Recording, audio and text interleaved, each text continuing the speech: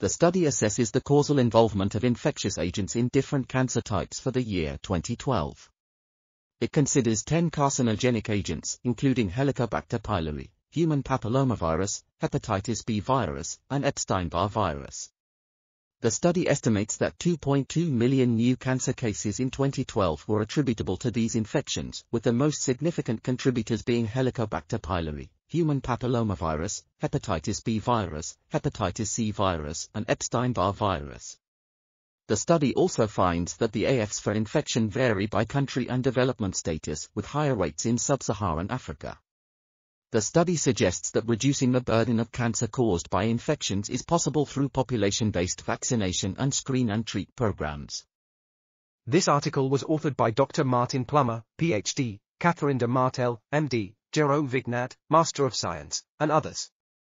We are RTCLTV, links in the description below.